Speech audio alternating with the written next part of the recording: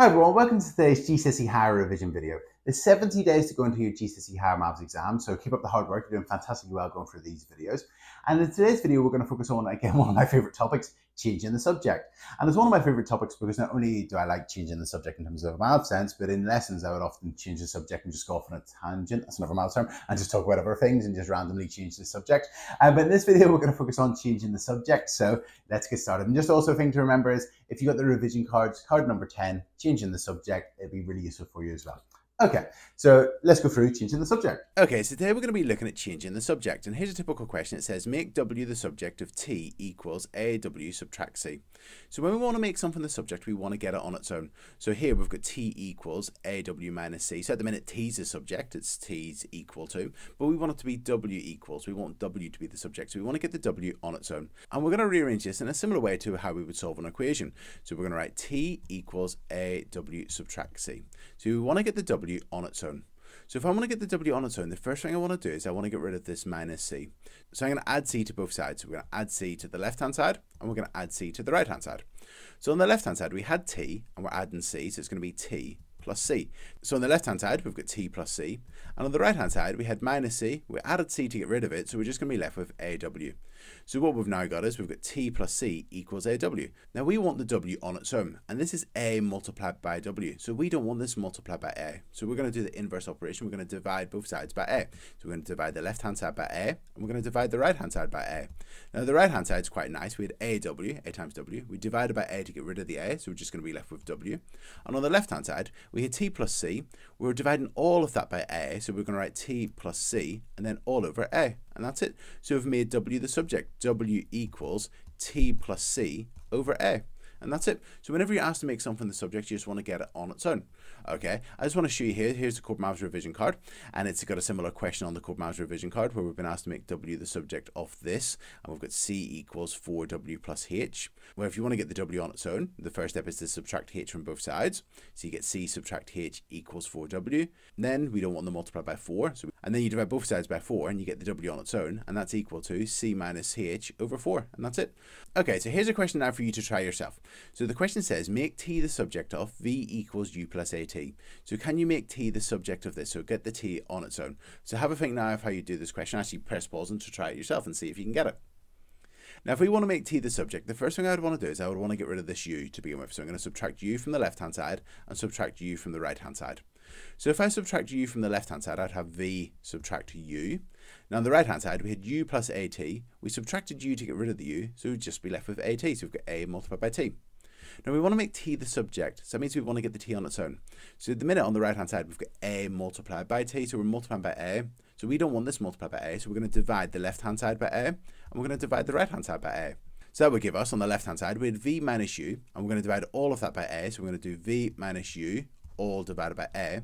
And on the right hand side we had A multiplied by T. We divided by A to get rid of the multiplied by A, so we're just left with T. So that's it. We've got T equals V subtract U over A, and that's it.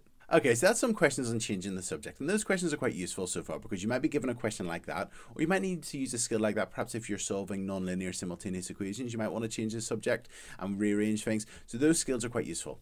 Now sometimes you're given a slightly harder changing the subject question, perhaps a bit later on the exam paper. So let's have a look at these more advanced changing the subject questions now. Okay, let's have a look at this question. So we've got make Y the subject of W equals Y plus 2 over Y. So here, this is a bit more complicated than the other ones because we've got two Y's.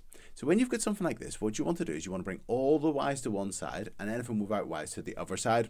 And then you might be able to factorize it and then just get one Y. So let's have a look and see how we would do that. So if I wanted to bring all the Y's to one side, the first thing I notice here, I've got a Y in the denominator. So I'm going to get rid of this Y in the denominator. So I'm going to multiply the left-hand side by Y, and I'm going to multiply the right-hand side by Y. So W times Y would just be WY. That's great, you can just put them together. And then on the right hand side, we had Y plus 2 divided by Y. We multiplied by Y to get rid of the divide by Y, so we're just going to be left with Y plus 2. Okay, so now we've got WY equals Y plus 2. Now what we want to do is we want to bring all the Y's to one side and anything that doesn't have a Y involved, put it on the other side.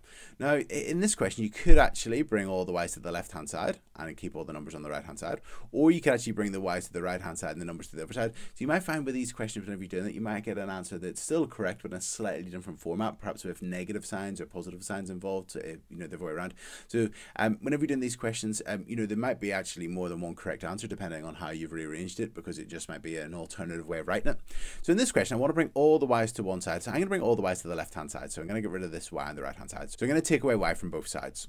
So on the right-hand side, I had y plus 2. I'm taking away the y, so I'm just left with 2 on the right-hand side. I had wy, and I'm taking away y, so I'd have wy subtract y. So I've got all our y's on the left-hand side, and anything without y's on the right-hand side. Okay, now I've just shrunk this a little bit. What we want to do is we want to make y the subject, so we want to get the y on its own. Now if we have a look here, we can actually factorize this left-hand side. We can take y out. So we're going to do y and then brackets, and let's factorize this. If we take the y out, we'll be left with w, and then subtract, and then 1. So if we factorize wy subtract y bracket w minus 1, close brackets. And that's still equal to 2, so we just factorize this left-hand side. Now we're almost there. We've been asked to get the y on its own. So here we've got y multiplied by something equals 2. So if we divide by this something, this bracket, so we divide both sides by w minus 1, and divide by w minus 1, that'll give us our answer. So on the left-hand side, we had y multiplied by that bracket. We divided by the bracket, so we're just left with y. Fantastic. On the right-hand side, we've got 2, and we're going to divide it by w minus 1. So I'm going to write that as 2 over w minus 1, and I've just put that w minus 1 on the denominator, and that's it. So I've made y the subject. Y equals 2 over w minus 1, and that's it. So this time we've been asked to make w the subject of a brackets 8 minus w close brackets equals 5w plus c. So you want to make w the subject, so we want to get all the w's to one side and everything else to the other. So let's expand our brackets. A times 8 would be 8a, and a times minus w would be minus aw, just multiplying out the brackets, expanding the brackets, and that equals 5w plus c. Now we want to bring all the w's to one side and everything else to the other. So I'm actually going to bring all the w's to the right hand side here, so I'm going to add aw and add aw to get rid of this minus aw on the left hand side. So that would leave us on the left hand side, well, we added aw to get rid of the minus aw, so that would leave us with 8a on the left hand side. And on the right hand side, we had 5w plus c, and we're adding aw, so plus aw. So just put that aw, that plus aw on the end. Now, if we have a look at it, on the right hand side, we've got 5w, great. We've got aw, great. But we've got the c. We want to get rid of that on the right hand side. So let's take away c and take away c. So on the left hand side, we'd have 8a subtract c. On the right hand side, we have 5w plus aw, because we've just got rid of that with c.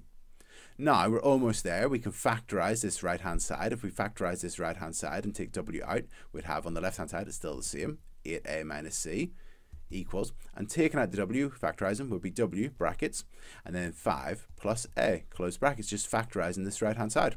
Now we're almost there. We want to get the w on its own, so let's divide by 5 plus a and divide by 5 plus a, because we had w multiplied by 5 plus a. If we divide by the 5 plus a, we would then just be left with the w on the right hand side. So on the left hand side, we had 8a minus c, and we then divide that by 5 plus a. And then on the right hand side, we've just got our w, and that's it. So w would be equal to 8a minus c over 5 plus a. And that's it. Okay, let's have a look at one last question. So we've got make m the subject of x equals m minus 7 over m plus 2. So feel free to pause this video now and try this question yourself if you want to. Otherwise, in a second, I'm going to go through it. Okay, so we want to get all the m's on one side. Now here we've got m on the denominator, so I'm going to multiply both sides. I don't want this m on the denominator, so I'm going to multiply both sides by m plus 2, because this is m minus 7 divided by m plus 2, so I'm going to multiply both sides by m plus 2. So I'm going to multiply the left hand side by m plus 2, and I'm going to multiply the right hand side by m plus 2, and that gets rid of this divide by m plus 2 on this right hand side. So on the left hand side we had x, we're multiplying it by m plus 2, so we've got x and then just in brackets m plus 2, close brackets, just putting them together. And on the right hand side we had m minus 7 divided by m plus 2, we multiply by m plus 2 to get rid of it, so we've got m minus 7. Now we want to get all the m's to one side. Well, let's expand our brackets here. Well, x times m would be mx, and then we've got plus, and x times 2 would be 2x, just expanding our brackets, equals m minus 7. Now we want to get all the m's to one side. Now we could bring all the m's to the left hand side, or you could bring all the m's to the right hand side. It's up to you here. It doesn't actually matter which approach we use. The answers may look slightly different, but they will still be equivalent to each other, and they'll still be worth full marks, and you might be able to tweak one of them to get to the other one anyway if you had to show us a particular answer. What I'm actually going to do in this question is I'm actually going to bring all the m's to the right hand side. You could bring them to the left hand side, it's up to you. So I'm going to bring all the m's to the right hand side. So I'm going to start off by subtracting mx from both sides. So I'm going to subtract mx from the left hand side, and I'm going to subtract mx from the right hand side. So if I subtracted mx from the left hand side, I'd be left with 2x, and on the right hand side I had m subtract 7, and then we've got our subtract mx. Now we only want m's on the right hand side, so we don't want this minus 7, so let's add 7 to both sides. So add 7 and add 7. So on the left hand side you would have 2x plus 7, and on the right hand side you would have, if you add 7 to the minus 7 you get 0, so you're left with m subtract mx. So now we've got all the m's on one side and everything else on the other. Okay, so we've now got that 2x plus 7 equals m minus mx. So we want to make m the subject, so I'm going to now factorize this right hand side. So I've got 2x plus 7 is equal to, now factorizing this, taking m out, would be m bracket 1 minus x, close brackets. So we've factorized. Now we want the m on its own, so we don't want this multiplied by 1 minus x. So let's divide both sides by 1 minus x and divide by 1 minus x. And if we do that on the left hand side, we get 2x plus 7 over 1 minus x, and that's equal to m. And that's it. So in this question we asked to make m the subject, so m equals 2x plus 7 over 1 minus x, and that's the version that I've got. If you'd done it a slightly different way, you might have got minus 2x minus 7 over x minus 1, and that's still right as well. Okay, and that's it. And that's it. So I hope you found this video useful on changing the subject. If you do want some extra practice, I highly recommend for a topic like changing the subject to look at the practice questions below and to try those practice questions. So keep up the hard work. You're doing fantastically well. The 70 days to go to your GCSE Maths exam. Keep up the hard work and I'm sure you're going to get that grade that you want. Cheers. Bye.